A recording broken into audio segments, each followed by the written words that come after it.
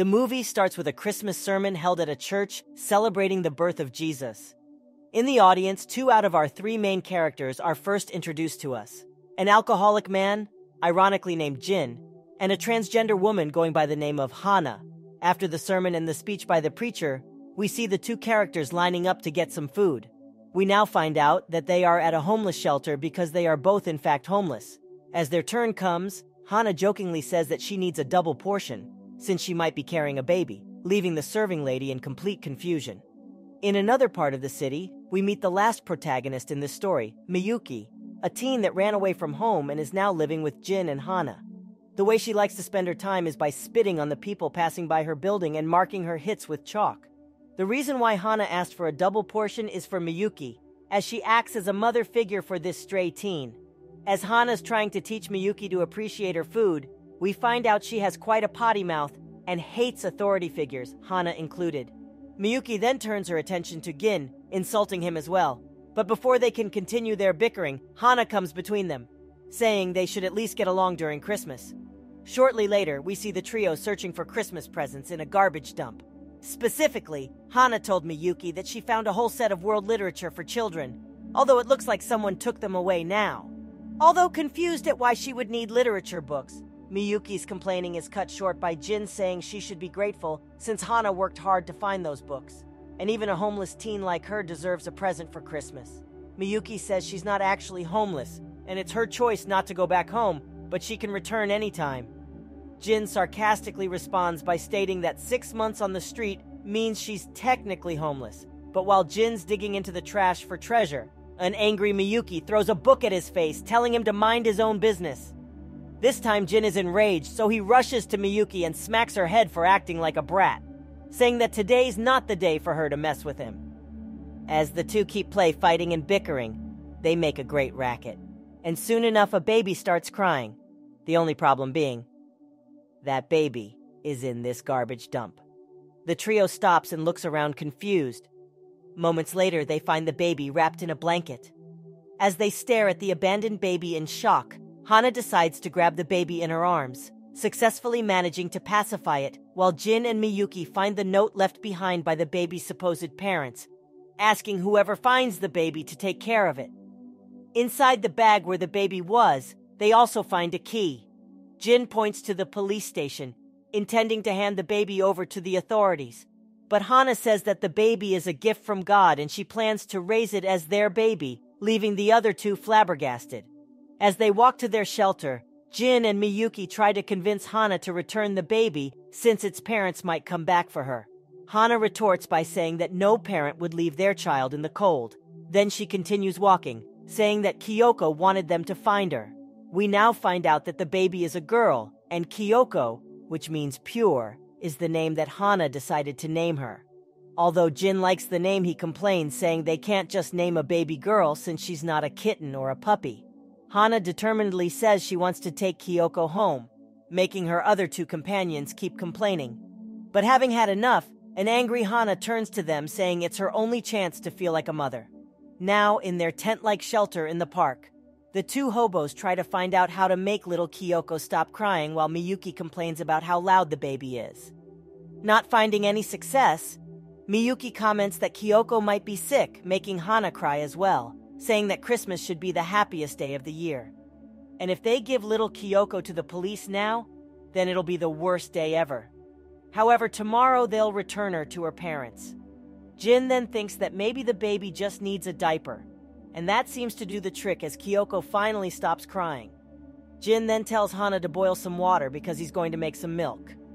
Happy that Gin's finally accepted her request, Hana tells Miyuki to go and buy some water, since she refuses to give little Kyoko tap water. While returning from the store, Hana finds some leftover food in a trash pile, and as she rushes home, she stumbles into another pair of homeless guys carrying some books they got from that garbage dump. Miyuki then sees one of the books they dropped was a book on how to take care of a baby, so she picks it up and has a quick read. Miyuki then tells the men she'll keep this book, but before running away, she drops a couple of rice balls in their bag. While Miyuki walks back to their tent, we find out that Jin used to be married, and he had a child as well, a girl, noting that his child is the only thing he cared for more than his life. Apparently, All went well, and Jin used to have a career as a bicycle racer until his little girl became sick and the hospital bills became too much for Jin. So in a desperate attempt to make some money, Jin threw a race to win the prize money, but the officials soon found out, so he was banned from racing and his little girl passed away. At that point, he gave up on life after his wife passed away as well. Hana scolds him, saying she didn't want to hear that because she hates sad stories. But soon Miyuki returns, and Jin prepares the milk for the baby. The next morning, Miyuki and Jin find out that Hana and Kyoko have already left, so they set off after them, eventually finding the duo at the original garbage dump where they found the baby previously. Jin suggests again they take Kyoko to the police station, but Hana interjects, saying she wants to find the baby's mother and ask why she threw her child away like garbage. If she's satisfied with her answer, she'll forgive her and give her the baby back. Although agreeing with Hana's request, Jin asks how they'll go about finding Kyoko's parents. Fortunately, Miyuki remembers the key she found along with the baby. They then find the locker matching the number on the key, and when opening it, they find another bag with the parents' belongings, some pictures, and another key along with some business cards. They try calling the number on the cards, but no one picks up, so they start a long trek to the address. While traveling on the Japanese railway, Hana suggests that maybe the parents took their life since they left their important belongings and their baby. Jin can only scream out in shock. Meanwhile, the other passengers comically try holding their breath from the trio's incredibly disgusting odor. While the train stops next to another train, a man on the other train recognizes Miyuki and tries grabbing her attention. The man then picks up his phone to call someone, scaring Miyuki and making her run off the train. Baffled, Hana and Jin follow suit. While walking, they come across a cemetery where Jin finds a bottle of unopened sake and the rest find some food intended as offerings for the deceased. Incredibly, Hana also finds some diapers and an unopened tin of baby formula milk. While coming outside the graveyard, the group runs into a Yakuza boss who is comically stuck under his car. Hana and Jin help the man out, and after asking if the man is familiar with the business cards they found, the man informs them that his daughter will marry the boss of the club where Kyoko's mother used to work. At the gathering, the groom tells everyone that the baby's mother is Sachiko, a former bar girl. He tells them where Sachiko lives, but the party is cut short when a hitman disguised as a maid tries to shoot the father of the bride. The hitman, that seems to be speaking another language, kidnaps Miyuki and her baby sister Kyoko and brings them back to his house. There, Miyuki makes friends with the hitman's wife as she has a baby as well, even though they don't speak the same language. During one of their talks, Miyuki admits that she ran away from home after stabbing her controlling father because she thought he got rid of her beloved cat, Angel.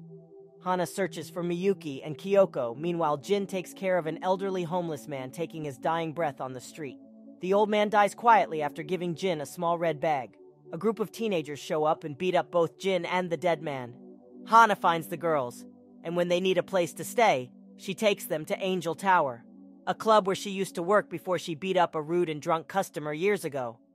Jin is already there after he was saved by another club member. Here we learn that Hana lost her home when her boyfriend died, after slipping on a bar of soap in the bathroom and falling down the stairs. Later, the three people find out that Sachiko's house has been torn down. They hear about how bad things are between Sachiko and her husband, who is a drunk gambler. Miyuki then reads in the newspaper a note from her father, telling her that Angel has come back home. Miyuki realizes she made a mistake and tries to call her father, but she gets scared and hangs up before she can say anything. The group stops at a shop to rest until the clerk tells them to leave. When Hana passes out, Jin and Miyuki rush her to the hospital. Once there, Jin finds his daughter Kyoko, who he hasn't seen in a long time, working as a nurse. Jin is yelled at by Hana in front of his daughter, and she storms out of the hospital with baby Kyoko in her arms. Sachiko is planning to jump off a bridge, climbing above the barrier, when Hana and Miyuki find her. Sachiko says that her husband gave the baby away without her knowing, so Hana and Miyuki give the baby back to Sachiko. Jin finds Sachiko's husband, who says Kyoko was kidnapped from the hospital by Sachiko. The trio then searches and chases after Sachiko and Kyoko. Miyuki follows Sachiko all the way to the top of a building. Sachiko says she got pregnant because she thought it would bring her and her husband closer together. But when she had a miscarriage, she took Kyoko from the hospital because in her sadness and grief, she thought the baby was hers. Sachiko jumps off the building, but Miyuki catches her before she hits the ground. Then Sachiko drops Kyoko by accident. Luckily, Hana jumps off the building, catches the baby, and hangs onto a banner on the side of the building. As she and the banner start to fall, a sudden gust of wind slows down their fall, letting Hana and Kyoko safely drop to the ground. Hana, Miyuki, and Jin are then taken to the hospital. During their reunion, Miyuki drops the old man's red bag, which has a winning lotto ticket, on the floor. Meanwhile, the real parents of Kyoko want the three of them to be the baby's godparents. When a police officer brings the parents to meet the trio, it turns out that the officer is actually Miyuki's father. Thanks for watching. See you in the next video.